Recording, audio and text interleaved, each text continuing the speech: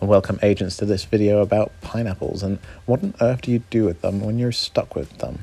So I'm going to scroll here. This is our recent activity in town, and you can see that we've been smashed pretty much along our spine, which is fair enough. It's part of the game. There's no animosity, there's no enmity or bitterness here. It's just something that actually you're supposed to do in the game, so you've got to learn to deal with it.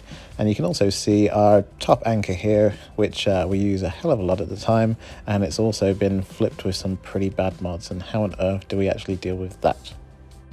Well, we'll have a look at that at the end of the video, but for the time being, let's answer the main question. What on earth is a pineapple? You can see here that this portal is owned by Jarvis. It's obviously been flipped by an opposing agent, and that the resonators, they're not spread out like you would hope. They're actually as close to the portal as they can possibly manage, and that means that it's going to be super easy for somebody to come along and destroy them, unfortunately. This is done tactically then. It gives us a couple of choices, and we have to think about what we want to do with them. So you can see that all of these portals, 2 of the mod slots are already taken, which means that we can't shield it if we want to hack mod it, or if we shield it, then we can't get any hack mods, and hack mods are going to be very useful on a spine if we're going to use a field engine on these portals. So we have to make a decision, and in this case, you'll see what my decision is. I'm obviously going to be upgrading, and you can see it on the screen, and we're going to hack mod them anyway and just deal without the shields. It does leave our spine very vulnerable to opposing agents, and especially if they get back to level 8 portals, then they're not going to last very long, are they? So unfortunately, it leaves us in a pretty tricky situation.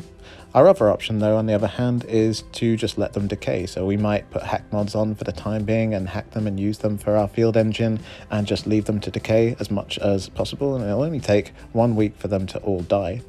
And then we can just redeploy in a better manner where the resonators are a little bit further away from the center of the portal.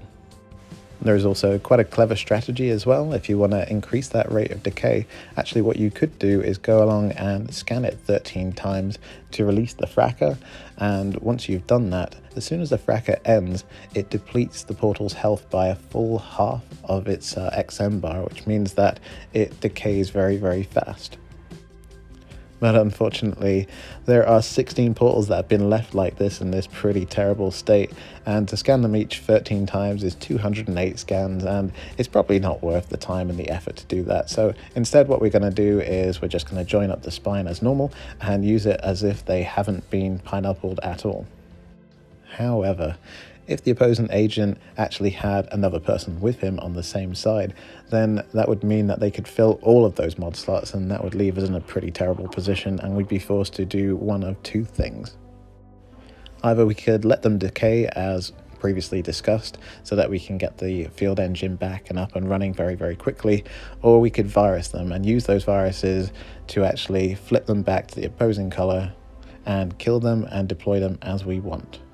That unfortunately is very costly in viruses, and viruses that we like to use in our field engine, so if that were the case, we'd probably just let them decay. Now you can see on the screen that we've got our top anchor, and our top anchor is looking a bit sorry for itself, and it only has 2 mod slots left with 2 poor mods on it. So what we're going to do is we're going to go right to the very center of this level 8 portal using ultra strikes. We're going to hit it right in the middle there. You can see that it's not even doing any damage at all to the resonators on this portal. As a matter of fact, that 80 AP from 1 ultra strike a second ago is one of the mods going, and that is the second one as well, which means that now we can very safely flip it back using our virus and make it usable by adding the mods that we want to.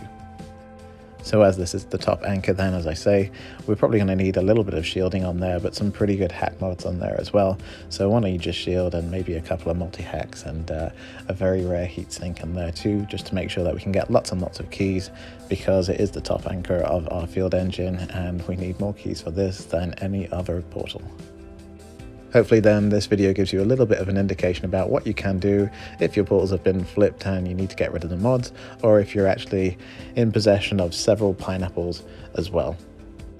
Now then you can watch as I completely mess up one of the glyphs in this complex glyph hack. I certainly don't get it right every single time. Anyway, thank you very much for watching. If you leave a comment, I'll certainly get back to you, and I'll see you in the next one.